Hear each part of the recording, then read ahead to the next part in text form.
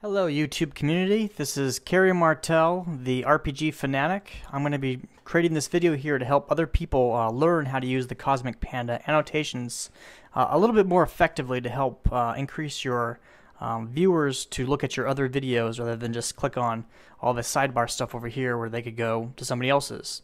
A lot of people are losing traffic because they don't have their annotations set up properly. So that they can maximize their viewership, basically.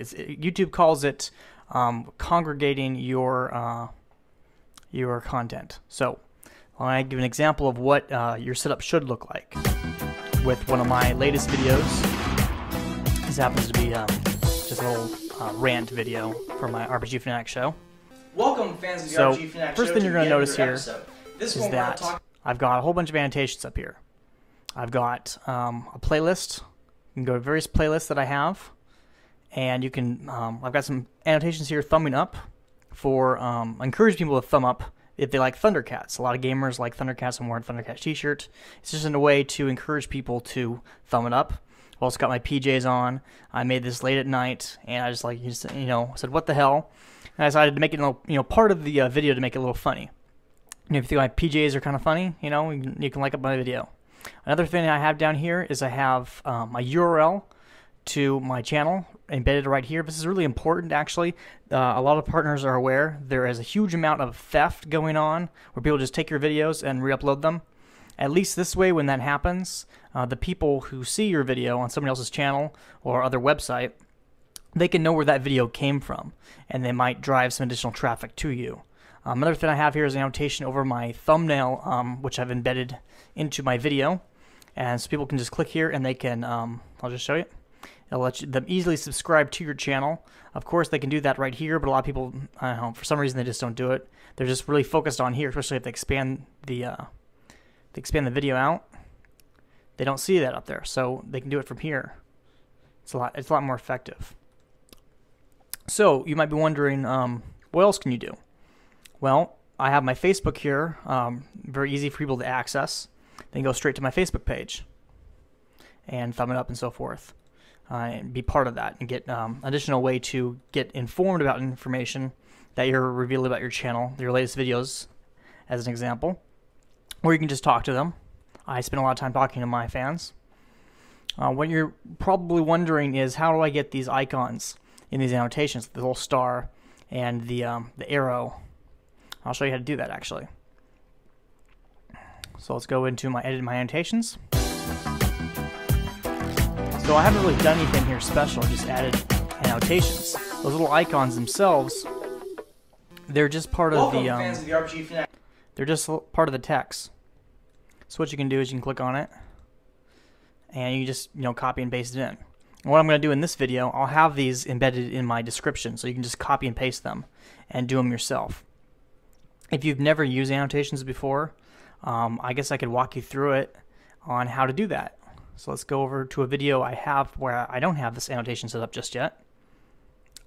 This should be one of these videos. It's probably this one. So interviews of Kerry Martell, originalgamer.com. Yeah, see, what I have here is, this is how I used to be doing it, where I had it invisible. So if people went over this, they could see, but it doesn't work as well, apparently. So let's delete this, and let's delete that. And what we're going to do is, first we're going to show you how to do the annotations for the subscribe button. We're just going to take this the spotlight here, and we're going to put it right over our thumbnail, just like that.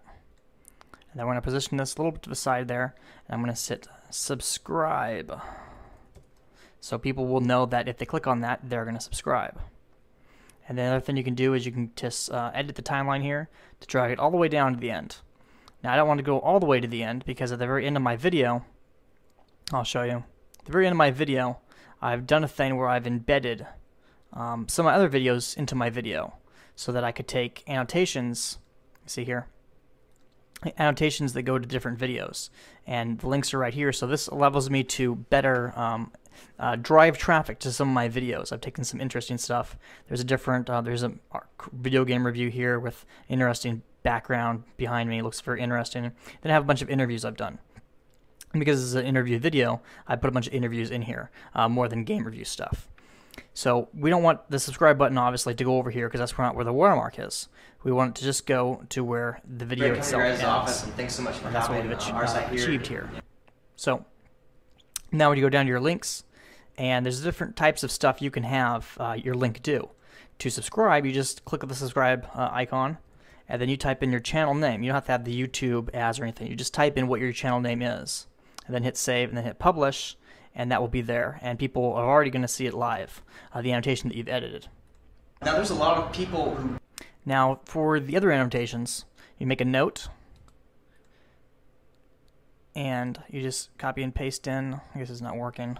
I have to go grab it again. You just copy and paste in what you had here before. Just like that.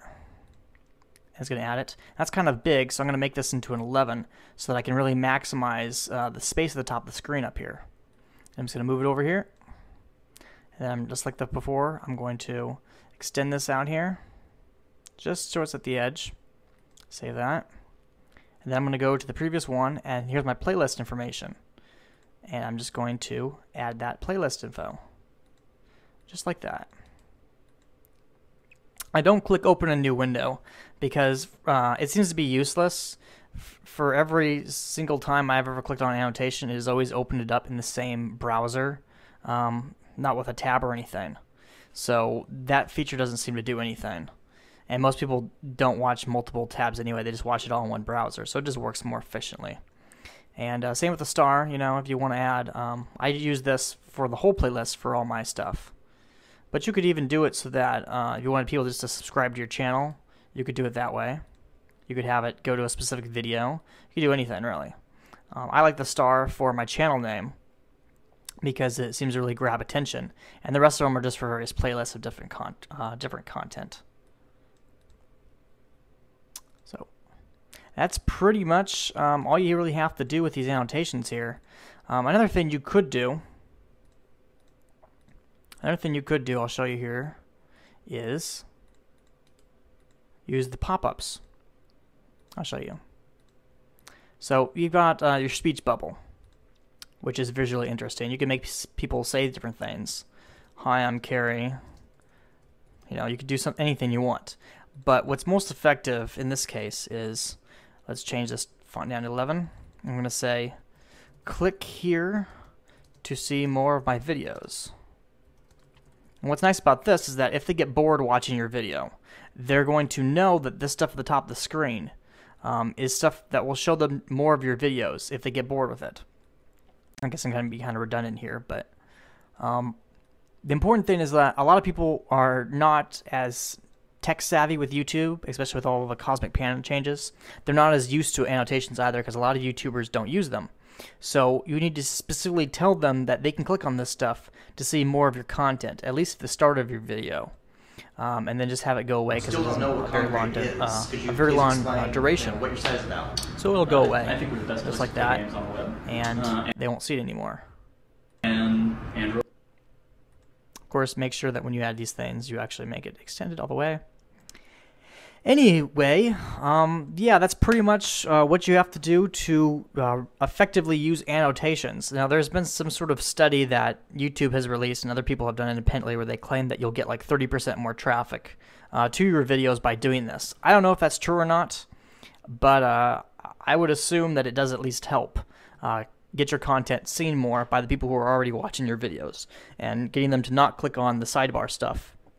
The related videos and the featured videos and other stuff. You want to keep them on your channel, watching your stuff, and this is one way that you can do that. I hope you've enjoyed this video. It's very much the seat of my pants, a little bit of rambling. I apologize for that, but if you like it, please do share it, like it, you know, all that jazz. Thanks so much. Until next time. Hey kiddies, it's me, the Student Sword, co-host of the RPG Fanatic show, and all of this other stuff on this channel. Anyway, why don't you take a look at some of these other videos done by the RPG Fanatic, Kerry Martell himself. How about it? Also, like and subscribe to our channel for great justice!